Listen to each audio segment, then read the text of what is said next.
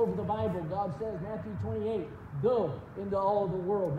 Mark, amen, Mark chapter 15, God says, go into all the world and preach the gospel. So it's the same method that God's always had. God hasn't changed his message, and God hasn't changed his method. But why don't we see effectively people being saved? And as I sat there and I held the seed in my hand for my garden, and I said, why hasn't the seed taken root before? And it's not that it wasn't available. It's just that I've been too lazy to put the seed in the ground and water that seed to see God do a great work.